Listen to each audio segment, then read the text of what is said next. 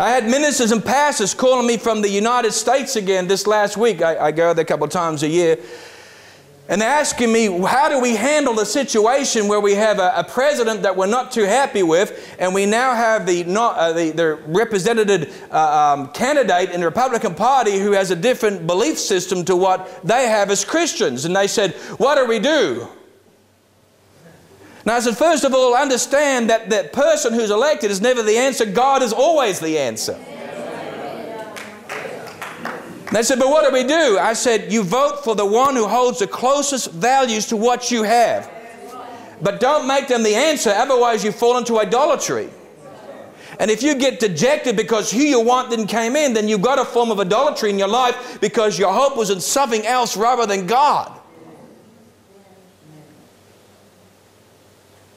They said, Pastor, can God use such a man? I said, well, let's have a look at history. He used a donkey to talk to a rebellious prophet. He used a fish to swallow a rebellious prophet. He used a worm to eat the plant that gave a rebel prophet shade.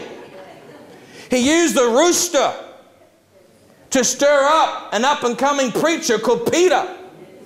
Now I feel confident that if God could use a donkey, a fish, a worm, and a rooster, He can use a Mormon.